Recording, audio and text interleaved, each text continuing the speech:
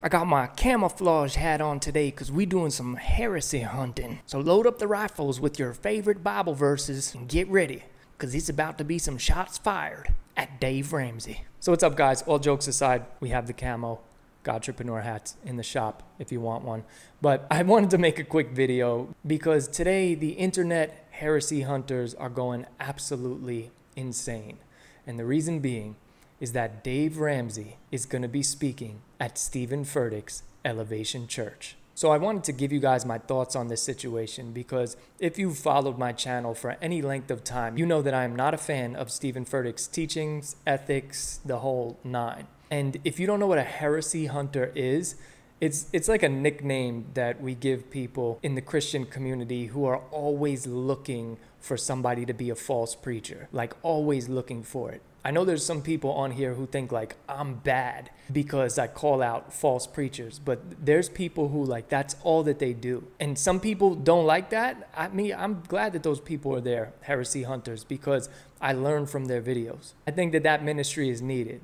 Sometimes I feel like it's a little unkind, but I think it's more unkind to be preaching heresy from the pulpit. And man, I'm so sorry. If you don't know what heresy is, it means false preaching.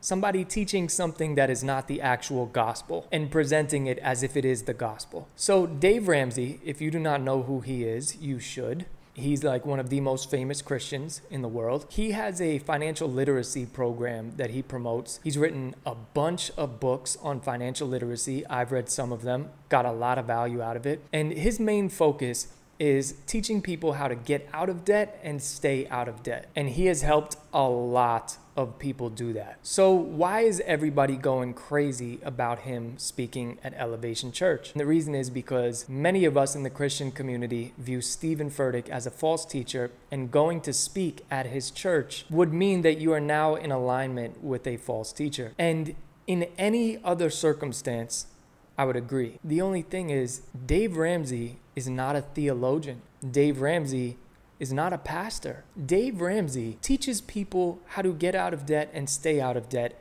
and that's it. Now, he uses biblical principles to do that, and he is a Christian, but he is by no means a theologian. And this is where Christian cancel culture really bothers me, because I do think that canceling a false preacher is good after they've been given time to repent and change their ways and have been given direct counsel. You know, I'm always open to somebody repenting, moving forward, and building a solid ministry. But are you guys going to cancel Dave Ramsey because he goes and speaks at Stephen Furtick's thing when Dave Ramsey is not a pastor? Dave Ramsey's not out here doing Bible lessons. He's not teaching about Revelation. He's not going through the Bible verse by verse, teaching you how to read the Bible. No, he's teaching you how to stay out of debt and get out of debt. And another thing, Dave Ramsey is a businessman. He's a businessman. I don't agree with everything that Dave Ramsey says or does, but he's in a specific category in my life, which is financial literacy. I don't go to Dave Ramsey for spiritual nourishment. I also don't do the whole, oh, if you're friends with that person, I can't be friends with you type thing. That's not how we need to treat people. So the heresy hunting Christian cancel squad, you guys need to just like sit down.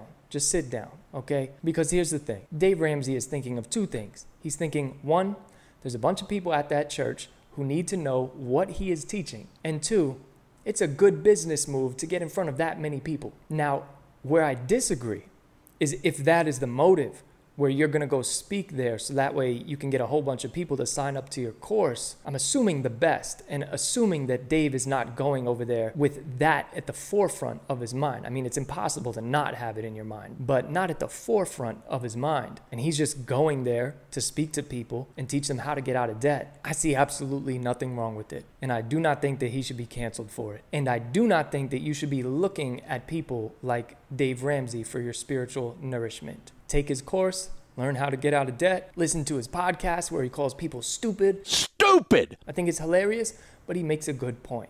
We do a lot of stupid things with our money. And when I first started listening to and reading Dave Ramsey, I learned about a lot of stupid things I was doing with my money. So I believe that overall, Dave Ramsey is a blessing to not only the church in helping people get their finances right, but to the world in general. You don't have to agree with everything that he does. You don't have to agree with him speaking at Stephen Furtick's church. But just please, guys, you got to keep these people where they're supposed to be. It's like when you guys get upset that like Justin Bieber is out here doing Justin Bieber stuff because he's a Christian and he shouldn't be doing that stuff. Like, what are you looking at him to be the perfect Christian for? He's Justin Bieber. Or like Chris Pratt or something. So just use your discernment. Feel free to agree or disagree with me. If I was Dave, I would not be speaking at Stephen Furtick's church, but I'm not Dave. Let's pray for him instead. Let's pray that during his time there, God uses him for the people in that church, because believe me, those people under Stephen Furtick's leadership need it. All right, guys, I'll see you on the next one. Stupid, stupid, stupid.